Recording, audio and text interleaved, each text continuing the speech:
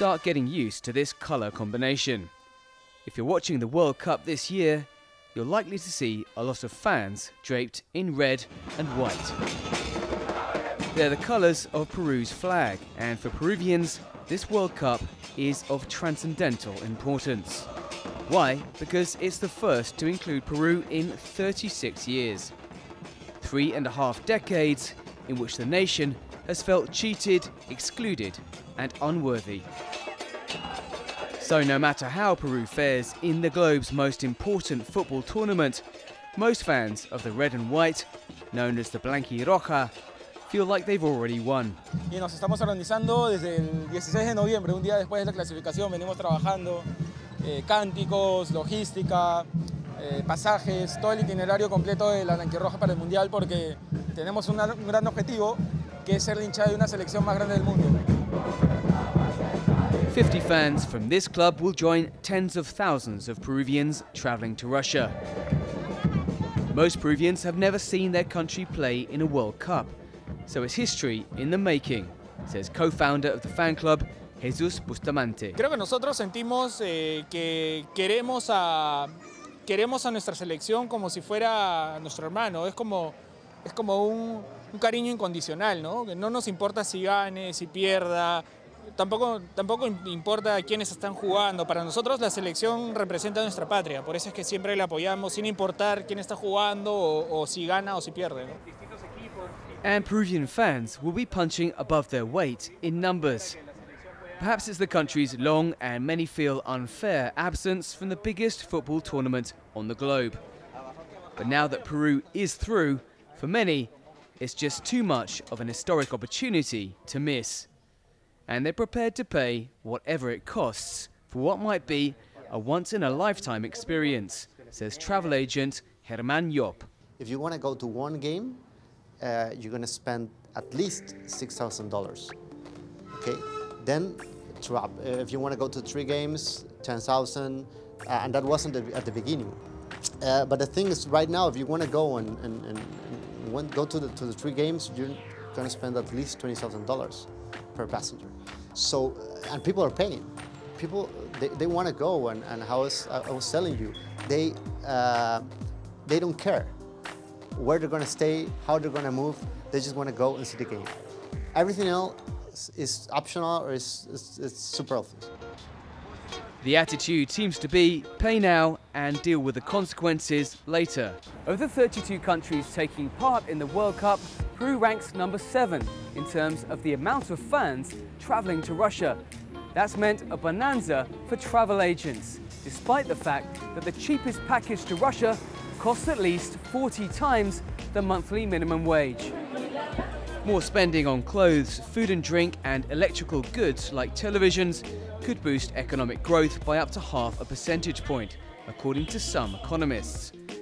But Peru's World Cup entry could also spark a downturn, says the author of The Goal Formula, a book about statistics and football. All these expenditures are not for free. Somebody has to pay for them. And actually employment is not moving that fast in Peru for the last 3 to 4 quarters.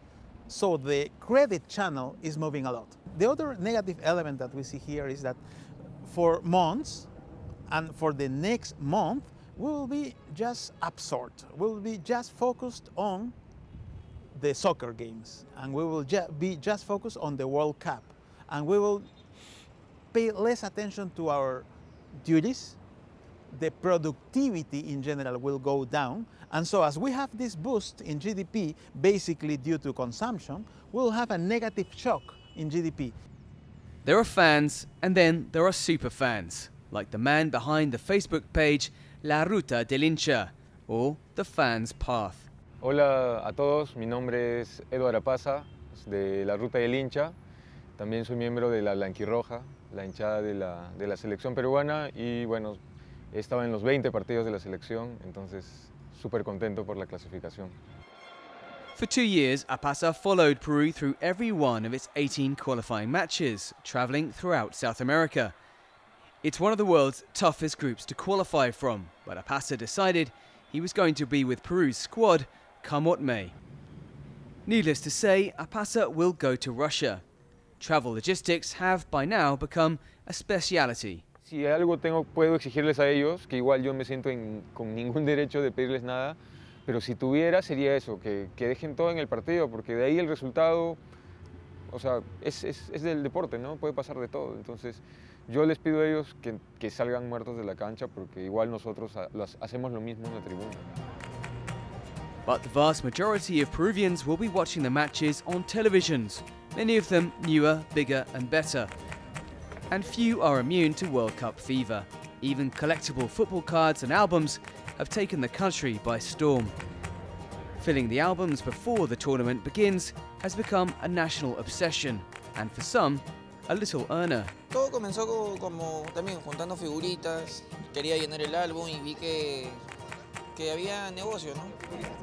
Players like Lionel Messi, Cristiano Ronaldo and Peruvian striker Paulo Guerrero are the most sought after, he says, along with rare cards of football legends like Pelé and the national crests of the teams. En realidad es un poco más, porque como le digo, el 2014 también había gente que cambiaba, pero ahora hay más, pues, ¿no?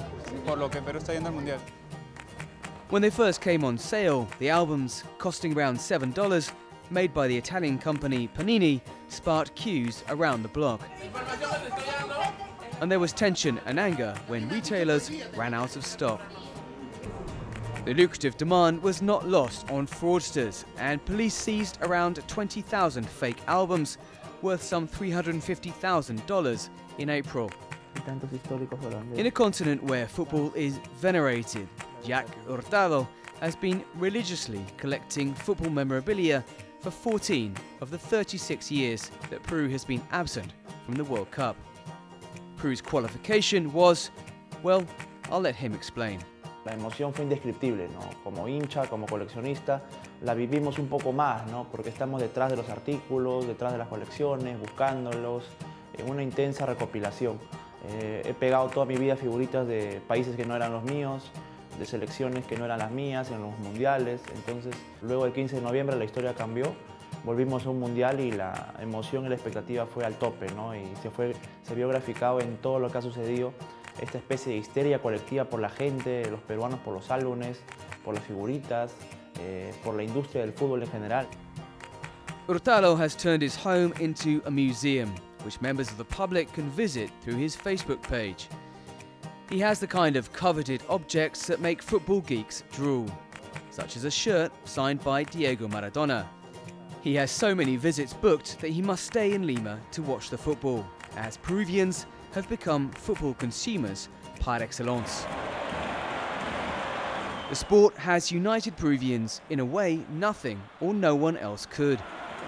For a people used to disappointment, they already feel like champions, and their team has yet to play a single match.